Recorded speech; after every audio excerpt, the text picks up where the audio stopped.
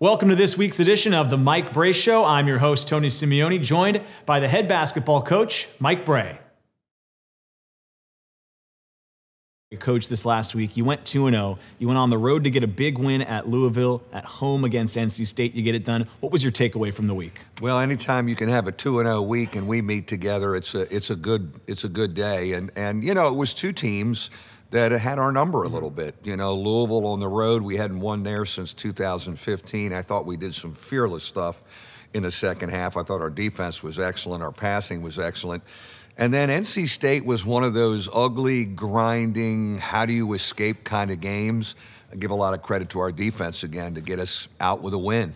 You alluded to it, but I want to ask you about the psychological nature. Going down, you said you hadn't won at the Yum Center in nearly 7 years. You hadn't beat NC State in over 4 years. To get those monkeys off the back, how big is that for you and your team? I think it gives you confidence, Tony. There's no question about it. Like I said, Louisville had our number. NC State had our number.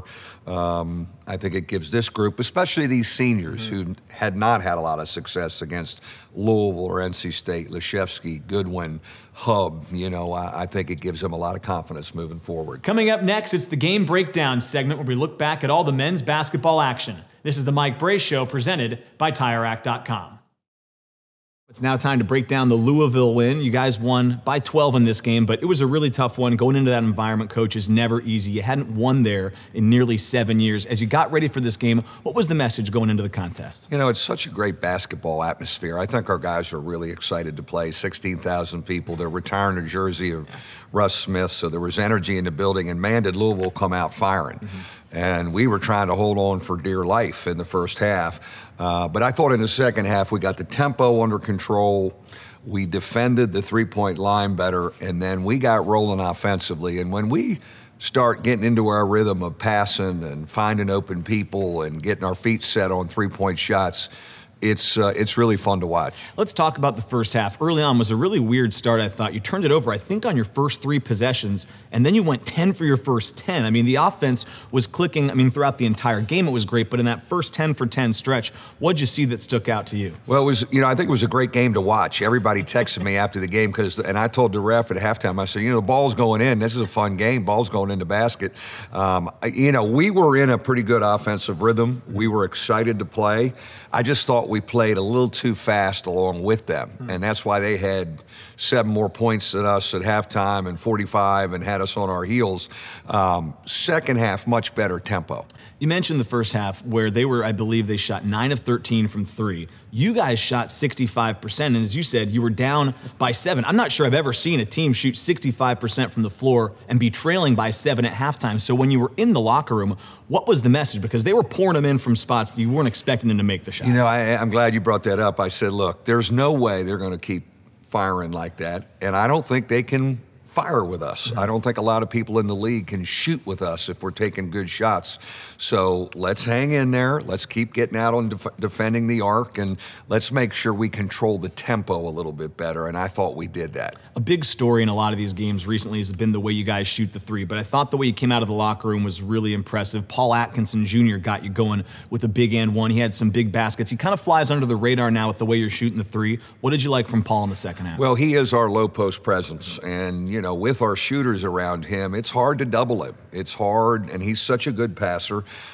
So we love going in there. First play of the second half, they go zone. We go to him, three-point play, which is a good sign, you know, to start the second half. But we want him getting low post touches, and he's very unselfish kicking it out to our guys that are open. Someone that knocked down a couple big threes, and again, also kind of flies under the radar, is Trey Wirtz. He hit 3 big threes for you in this game, a couple in the second half. He went over 1,000 career points in this game. A lot of those, of course, at Santa Clara before he transferred here. But it seems like he plays a really sound game for you, even when he's not filling up the stat sheet. What did it mean for you to see him go over 1,000 points and contribute in a big way in this one? I think anytime you go over 1,000 points in a college career, and again, he did it in 2 places, it tells you how powerful and consistent a career you've had, and we need to get him going. You know, he's a guy that I'm still trying to figure out how to help and get going. We need his scoring and open shoot. He is great with the ball. His assist to turnover. You look at him and Hub's assist to turnover together. I mean, they are just really moving the ball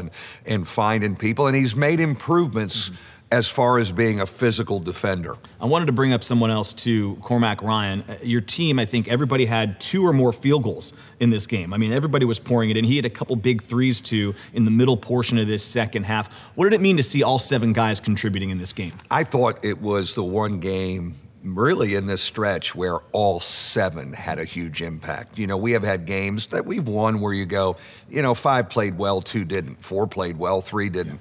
You know, that was a all 7 kind of effort, and the more we can capture that, the better. Okay, let's talk about the freshman, Blake Wesley. Takes our breath away every now and then. It was 62-62. He scored 9 points in a row, goes on a 9-2 run by himself, couple of threes and one. He was magnificent in the second half. What impressed you about his performance? You know, one of the things we talked to him about was more focused practices, being concentrated, you know, which all young guys have a hard time of being able to practice, you know, consistently.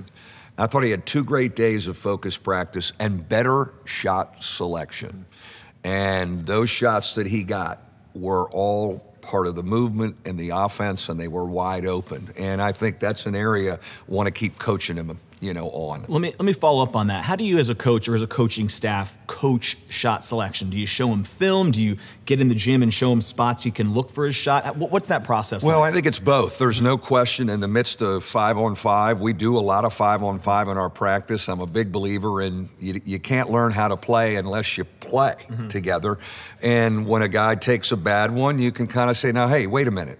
I don't know if that was a good shot. And a lot of times what's great is his teammates will go, yeah, that's not a good one. And certainly film, but that's one of the things. We've been very efficient offensively here through my years because we've been great with the ball, but we've also, for the most part, understood what a real good shot is. 63% is what you guys shot from the field on the road. I mean, that is hard to do. It's got to be one of the most complete games you've played, definitely on the road this year. To see your team execute in that environment, what did it mean? Yeah, I am just so thrilled on how this group has taken ownership of itself, the mental and physical toughness that has developed since the Indiana game during this stretch. And again, I go to our leadership. I go to the Hub, Leshevsky, Goodwin triangle of really setting the tone and dragging this group like we want to do something this year. This is it. You went on the road. It was the first time you got really a win. You didn't have to sweat out down the stretch. Let me ask you the last question on this game. What did it feel like to not have to sweat out the final minutes? Well, to be honest with you, I looked at the scoreboard 2 or 3 times when we were up double digits because I didn't believe it. You know, we have not been up double digits, and I'm doing the math, and I'm going, is that right? Is that score right? We've got a 10-point lead with 4 minutes to go. But I think what you saw was solid defense, and then you know, what our programs, you know, lightning strike kind of offense, which can help your defense. When you can be so efficient like that, it can demoralize a team on the other end, and it helps your defense and your defensive rebounding. Coach, appreciate it. When we come back, we'll break down the win against NC State on the Mike Brey Show, presented by TireRack.com. It's now time to break down the win over NC State. Coach, you came into this game back at home, the first of 3 in a row at home. Of course, a lot of people, myself included, are looking ahead to Virginia and Duke, but you have an NC State team on the schedule that has had your number as of late. You hadn't beat them in the last 4 years. What was your message to the team to ensure that they focused on this game on Wednesday night? Well, with everything coming at us, you know, over the next 10 days, we kind of just segmented Monday and Tuesday practice and Wednesday's game. That's it. I don't want to talk about anything else. 2 good days of practice and Wednesday's prep. And we knew we were going to play a really gifted offensive team that just scored 77 on Virginia and made 12 threes. Guards are going to take you off the dribble. And that's the scouting report on us, you know, open up the floor and drive us. And I thought we really held our own defensively, really for all 40 minutes to sit down in a stance and make it tough getting by us. I wanted to ask about your defensive approach because you mentioned it, what they do, but they have a trio that's got the most points of any trio in the conference in Smith, Sebron, and Hellum. So when you game plan for 3 guys like that, what do you have to do? What did your team have to really key on to ensure they didn't go off against you? I think the key was that our bigs, Nate and Paul, could really help off of their guy because their lone big was really not a scorer or a shooter. And I thought both of them, especially Nate in the second half, was fabulous at coming over on their guards, hanging around, sometimes switching it just to make it tough for those guys to drive and shoot runners. We also were very aware of the three-point line, and we rode our zone for about 6 or 7 possessions in the second half that gave us a couple deflections. And you know, the help when you're in those areas to be able to help off of a guy who's maybe not a scorer. We've grown so much in that area where we're there to help, and we're unselfish about helping on a really good player. It's a really different game than the Louisville game. Of course, you shot 63% against Louisville. In the first half against NC State, just 38% from the floor. You mentioned, though, your defense was good. Another guy I want to highlight, Paul Atkinson Jr. I thought he was really active with his hands, gave you some scoring inside when maybe the shots weren't falling from the perimeter in the first half. And we need him to score, like throwing it into the post, especially against teams like NC State that come out and pressure us and take away passing lanes and put ball pressure on us. Now, we're better shaped to handle it because we have a Blake Wesley now, another handler with Prentice and with Trey and Cormac. But when we can throw it into the post and you're up in us, it kind of flattens the defense, and then he has the footwork to go and score. The one thing we're trying to clean up with him is when you're one-on-one, go ahead and try and score. He's been almost too unselfish. And that's when his turnovers have come, when he's kicking it out. I think, Paul, I think you have an angle to score. So a work in progress there with him, but he means so much to us. As you said, it was a different game. They kind of grind it down. It was 30-30 at halftime, and they come out, hit you with a punch, 35-30. You weren't really moving the ball well offensively. You called the timeout. I'm always interested when you call one of these early second half timeouts down by 5. What was your message, and also what was the team talking about in that huddle? I think the more important part of it, Tony, was what the team talks about. This group has been put up against it. You know, I think back to starting with Pittsburgh and how we, and different play, we come out of timeouts and what they talk about and how they kind of regroup mentally and say, all right, focus, and here we got to really be attention to detail on both ends of the floor. We have really shown some cool traits. So it's a little bit more some suggestions from me and them talking about what they're going to do. It reminded me of the Howard game, and it was almost an identical score. I look back at Howard. It was 36-31. You called the timeout. Your team was down by 5. Nate Laszewski came out against Howard and hit a 3 and got a 3-point play. In this game, you're down by 5. Nate Laszewski comes out, hits back-to-back threes, gets a dunk. He goes on an 8-0 run by himself. He was pretty fired up. He got the crowd engaged, too. How big was that moment for Nate? I am so impressed with his demeanor. You know, he is playing like a man and a veteran. And you're right. I mean, the Howard game and here, he has made big plays for us. He's wanted to make them more now in his senior year, you know, and say, I can figure out how to do this.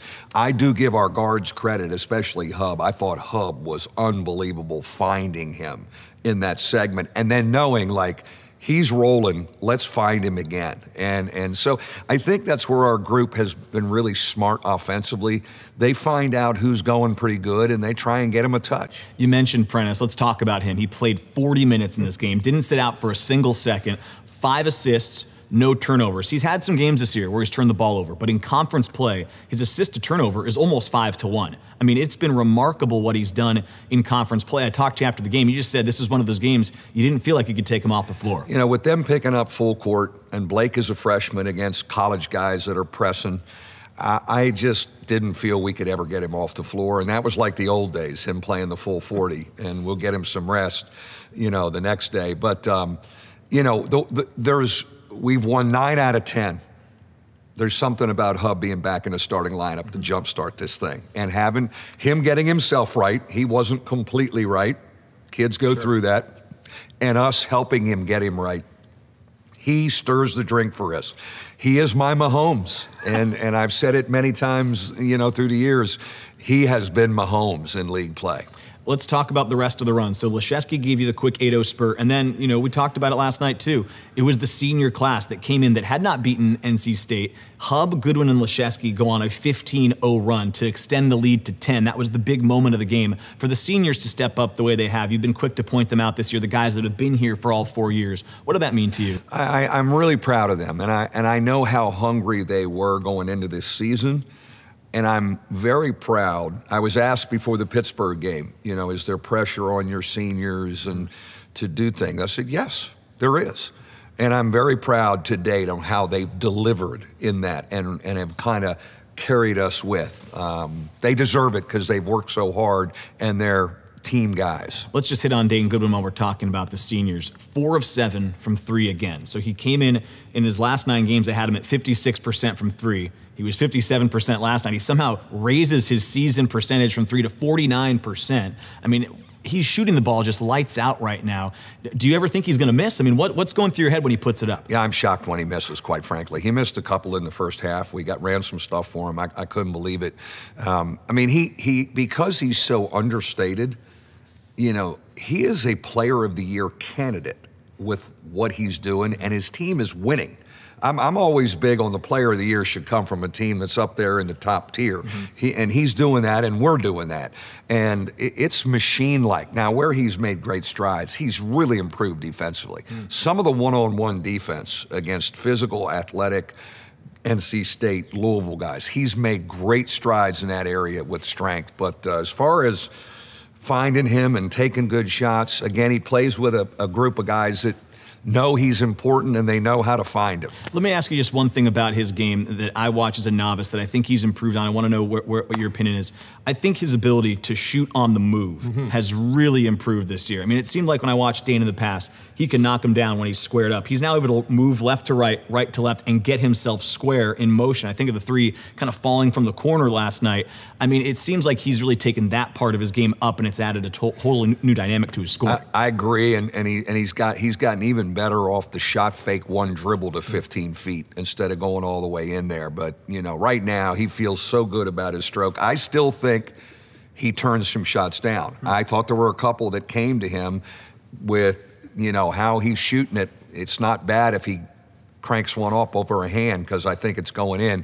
But the efficiency, the all-round game, but a very machine-like preparation in this young man. And again, a player of the year candidate. I want to ask you about the freshman Blake Wesley. Only was 3 of 16 from the floor, but I thought he got a huge steal and a breakaway basket for you. There was also a possession where he missed a layup, got 2 offensive rebounds, got to the line. He had some great passes to Dane to set him up for a couple of those threes. It seems like even when he doesn't have it going offensively, your team is still really comfortable putting the ball in his hands late shot clock, and he's finding other ways to contribute and create when he might not be having his best offensive performance. I think he's been mature beyond his years when shots aren't going in. It hasn't completely taken him away mentally. He's able to bounce back and plug back in. I've taken him out maybe when he's in a rough stretch. He doesn't get mad. He doesn't get frustrated. And he goes back in, and he's back in gear. And that's maturity, you know. And again, I think he has great trust, and the assistants talk to him when he's over there.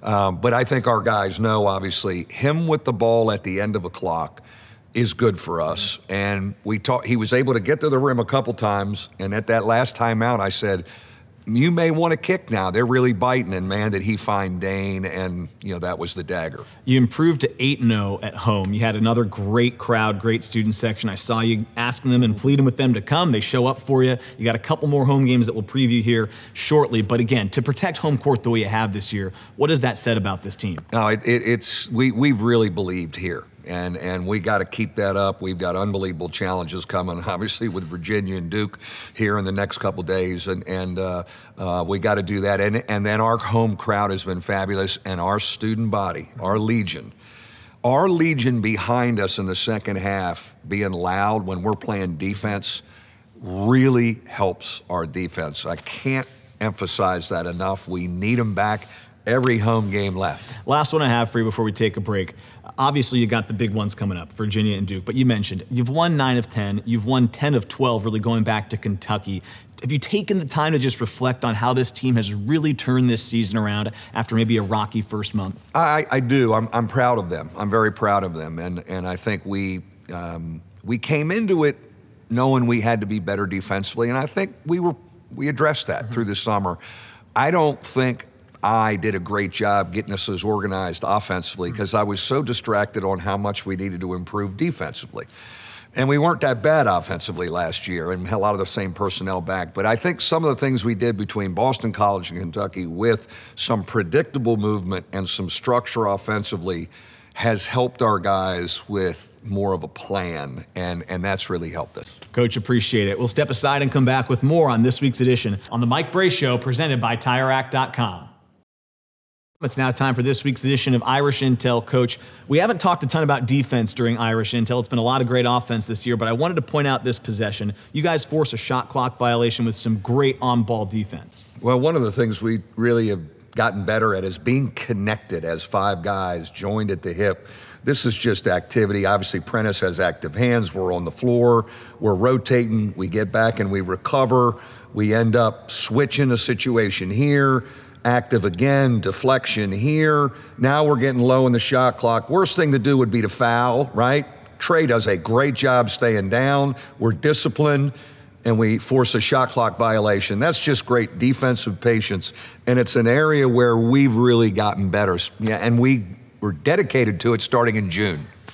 All right, Coach, so this is in the midst of your 15-0 run. Nate Laszewski has really sparked you guys to start out of the timeout when you were down by 5. You're now up by 5 here. He makes a great defensive play that leads to another 3.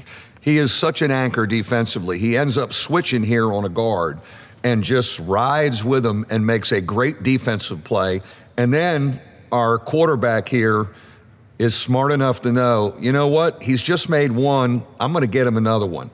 And I just think his whole vibe is so confident right now. But I can't say enough about what Nate does defensively in the back there, being unselfish, rotating, anchoring over, and then to convert here and understand your personnel. This is a senior point guard knowing, I got a guy who's going, he's getting this one. I was going to ask, how much of this is Prentice Hub being a senior, a veteran? So much of being a point guard isn't just distributing, it's knowing who to distribute to and when in the game. He knows the hot hand is with Nate right now, right? He does, and there's two guys that have played a lot of basketball together since their freshman year. It's really cool to see him find the guy that he came in with, 4 years ago and find him, and there was no doubt, he was in a mode. Nate, was in such a mode, but Nate Laszewski doing on both ends of the floor right now. All right, Coach, this is in the final minute of the game against NC State. You're up 6. You guys have been comfortable going to Blake Wesley deep in the clock. He's going to find a way to create instead of Dane Goodwin for the dagger. Well, this is a big possession, and we like Blake having that ball at the end, and his teammates know, give it to him, ball screen for him, and then have your hands ready. And he makes a great adjustment as they help to find Dane for the dagger right there. And that's the growth of Blake Wesley, of understanding the weapons around him and when to go to the hole and when to kick it out. But just a great read right here. We've got Hub over there. We got Dane over there with their hands ready. And Dane with a quick release, and no doubt, he is a dagger guy. I want to go back and just look at it real quick. Blake attracts the attention of 4 defenders here. He's not had his best offensive game, but it just tells you how much the conference fears his ability to get to the rim, right? Yeah, the scouting report, Tony, is out on him. And we talked in the timeout. I said, Blake, you're probably going to have to kick this one. You're not going to get to the rim. And, he made me, makes me look good as a coach. But it's just, and he avoids the charge here, too. He's in the air, but he kind of glides through both people. But with his length, he can make that play. They overhelp, and Dane knows 3 seconds on the shot clock, I'm firing. Catch and fire, and, just great execution right there. And we've been in, we have been in a lot of hard games. That's one of my messages. I say, we've been in more hard, we're better at winning hard games. Guess what? Saturday and Monday are hard games. That does it for this week's edition of Irish Intel. When we come back, we'll have Irishography on the Mike Brey Show, presented by TireRack.com.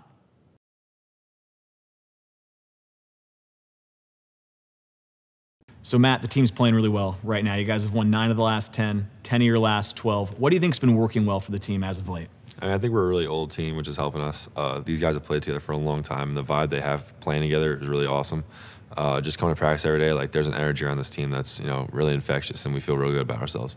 I'm thinking back to the Boston College game, probably the low point of the season for the team. I want to ask you, was there anything specifically that stuck out between that and the Kentucky game when you guys have really gone on this run that maybe turned the season around? And that week after the Boston College game, practice was real contentious, and guys really going at it and holding each other accountable. And we felt really good after that, just really being able to get together and keep playing like this. Let me ask you about practice, because you haven't been on the floor a ton this year, but I know practice is a place where you can always have an impact. How do you approach practice, and how do you try to go out there and ensure that you can help the team get better each and every week? Well, I try to, first and foremost, help the team get better. And then on top of that, trying to help build my game a little bit. And I know I haven't played a whole lot this year, but continuing to get good practice reps and playing hard is all I can do. How do you keep that mindset? So how do you go to practice to try to keep improving your game so that if and when your number is called in a big spot this year, you're ready to perform?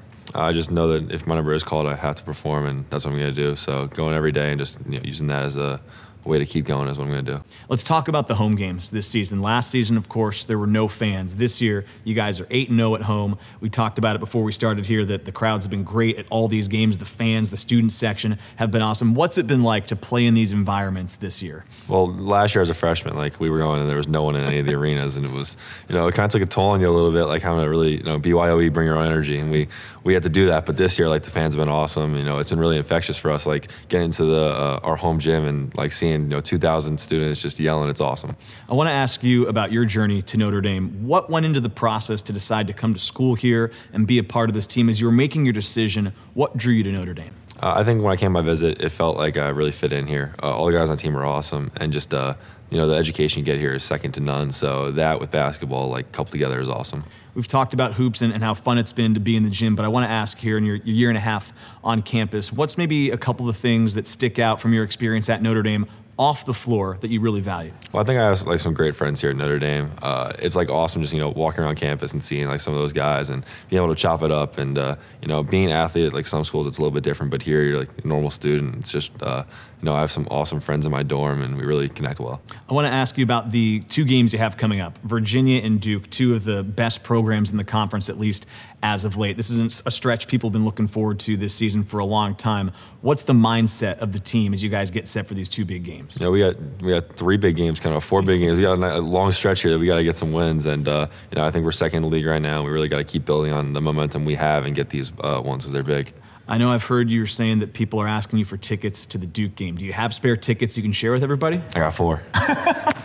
Who's getting them? I don't know. I got to figure that out. All right. Well, it's going to be fun to watch on Monday. Appreciate it. Thank you. That does it for this week's Irishography. When we come back, we'll look ahead on the Mike Brey Show, presented by TireRack.com.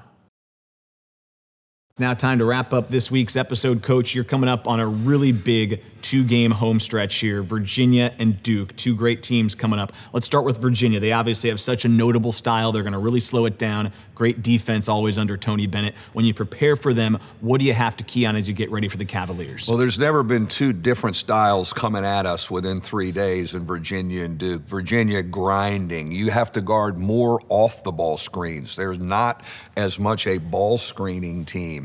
Tempo, maybe last in the NCAA. And so you got to defend, and you got to defend long possessions, which I think our guys are trained to. I think the biggest concern is you must be efficient offensively, and you can't take quick shots or bad shots because now you're playing defense for another 30 seconds on the other end. You mentioned Duke coming up on Monday. They, of course, have a ton of talent. They always do. It's also going to be Coach K's last trip to Purcell Pavilion. I'm sure there's a lot that goes through the mind there. Of course, you're very familiar with him. As you prepare for Duke, what goes through your mind as you get ready for this game? Well, it's a racetrack now. Now we go from the Virginia grind to the racetrack, the Daytona 500. They are coming at us with really gifted offensive players. So a challenge for our defense. We're going to have to score to escape them. I don't think you just shut down gifted offensive guys. Obviously, the building will be electric. And you know, there's some emotion with Coach K, with Mike Krzyzewski. Mike gave me an opportunity in 1987 to be an assistant with him when I was a high school assistant. I'll always be indebted to him giving me an opportunity and training me to be a head coach. Coach, we're looking forward to it. Going to be a really fun week. That does it for this week's Mike Brey Show, presented by TireRack.com.